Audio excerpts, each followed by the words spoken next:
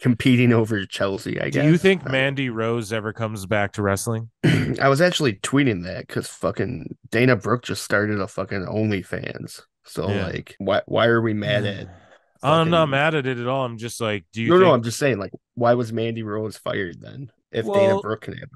well, Dana Brooke doesn't work for WWE, bro. She got fired too.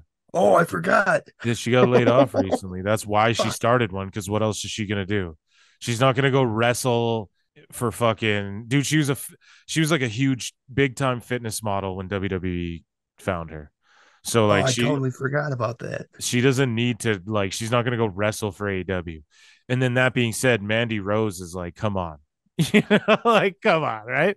So it's like that's what I mean. Like, do you think Mandy Rose? She was just like at her peak when they fired her. Right. She was just on For real another though. level. So it's like, does she come back and try and reignite that ever? Do you think she just makes her millies every month? No, Doing she's it? for sure coming back, bro. I don't know if we ever see her come back to Yeah, wrestling, honestly. I think so. I don't. It. I don't.